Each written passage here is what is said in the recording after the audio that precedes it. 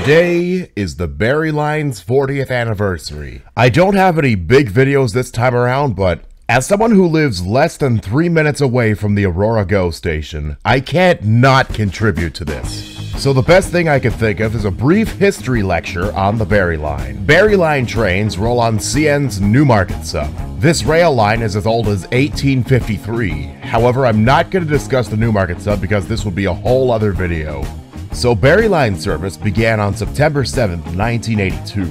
And back then there were only 6 stations, beginning with Toronto's Union Station, and then a fair amount of distance between Union and Maple, followed by King City, and fun fact, this station also opened with GO train service in 1982 on this line. And then the trains would head northeast to Aurora, and then there's Newmarket. That station platform has since been relocated north of Davis Drive at the Tannery Mall. The original station building for Newmarket is located south of Davis Drive. It's still there. And then after Newmarket, the trains would head north and then northwest after Green Lane towards Bradford. Apparently between 1990 and 1993, there was a brief period of GO train service between Bradford and Barrie's Allendale station. However, Barrie did not see any GO trains between 1993 and 2007.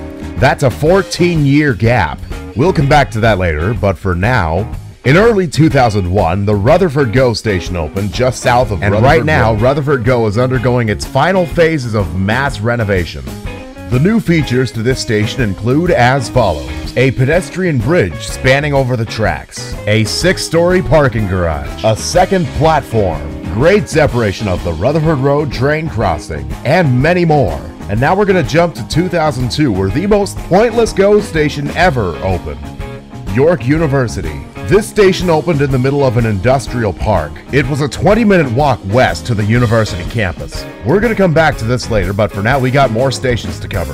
In late 2004, the East Gwillimbury GO station opened. It's located at the corner of Green Lane and Main Street. Green Lane acts as Newmarket's north city limit, so this is technically a second Newmarket station.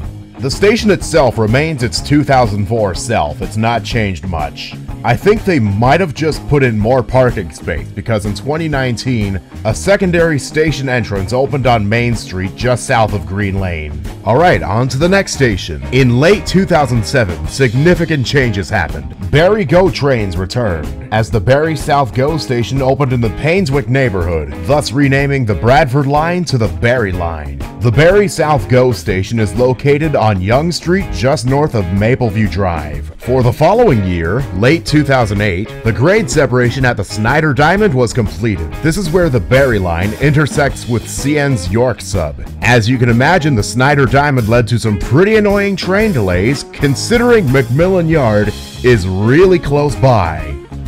In 2009, construction of a new Allendale waterfront GO station started. Now, the old Allendale station is as old as 1905 and has not been operational since 1996. With GO Transit's new Allendale waterfront GO station, construction delays led to the station being added to the map in January of 2012. The station was supposed to open in autumn of 2011. The Barrie Line has stayed the same for the next 5 years, until Downsview Park GO Station opened in late 2017. It's located just south of Shepherd Avenue. The station also opened with the Toronto-York Spadina subway extension north into Vaughan, meaning this station is an interchange.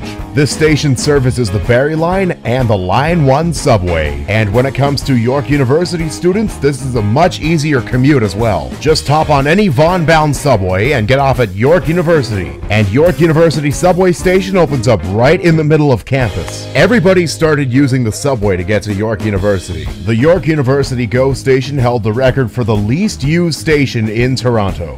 On March 17th, 2020, the York University GO station had its last train stop. The following day, March 18th, 2020, the station was temporarily closed due to the impact of the COVID-19 pandemic. The station remained closed and untouched until July 19th, 2021. It was announced that York University GO station would permanently close to make way for more trains. The station has been removed from the map and later demolished in April of 2022. Anyway, here's one major Barrie Line improvement that's underway. The Davenport grade separation. The Davenport Diamond is located just south of St. Clair Avenue, and it's where the Barrie line intersects with CP's North Toronto sub. As you can see, they're doing pretty much the same thing they did to Snyder. There's just going to be less space. Also, it looks like this grade separation will also eliminate the need for the Wallace Avenue train crossing, the Newmarket sub's southernmost train crossing. In terms of future Barrie Line GO stations, Caledonia Station with the Eglinton Crosstown looks like it's going to be another interchange with the Barrie Line. A Bloor Lansdowne GO station is also entirely possible. For a few years now, there's been a rumor about a Mulock GO station in Newmarket as well. And then there's a proposed Kirby GO station, and might I say, this would be even more useless than the former York University GO station. It opens up in the middle of nowhere, and I for one do not want this to happen. This next future GO station? Innisfil, just south of Barrie, and it's set to be located just north of 6th Line, outside of Alcona. So that's just about all the Barrie Line stuff I got for you, so here's to the next 40 years of GO trains on the Barrie Line, and we'll see where we are from there. You don't want to miss a moment. Hit the subscribe button if you like my content. That being said, see you in the next video. Bye now.